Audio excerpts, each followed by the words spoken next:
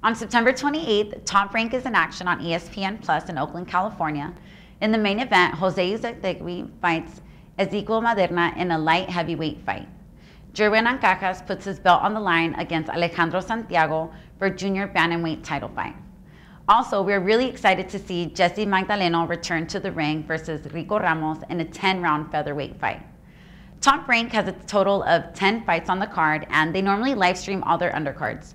Not sure where they broadcast them, but they're out there somewhere. Also on the same night is a Showtime card from Temecula, California. On the card, Devin Haney fights Juan Carlos Burgos in a lightweight fight. It should be a great main event. Because it's so close to San Diego, there will be some fighters who have fought on Best in Boxing. Unfortunately, there's no live stream of their undercard, so if you want to see Roberto Mesa and Ricardo Valdovino's fight, you'll have to drive out to see them.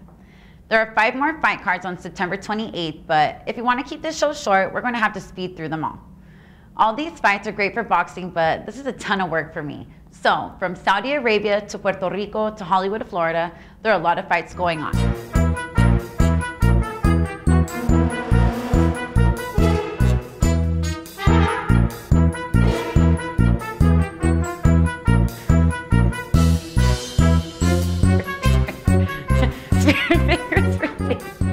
I'm gonna have like a serial killer smile. Yeah, like.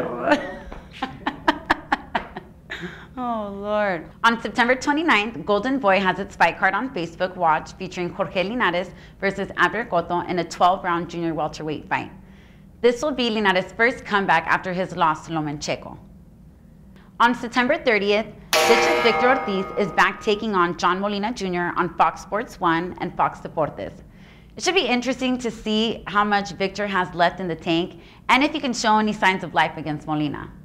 Also on the card, Brandon Figueroa versus Oscar Escandon.